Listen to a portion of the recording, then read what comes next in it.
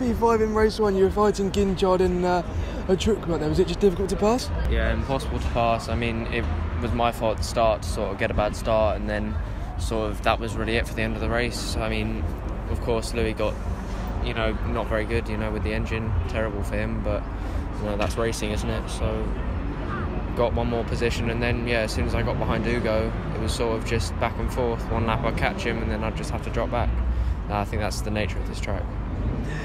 And the race was later in the day than qualifying, so how did the track change throughout the day?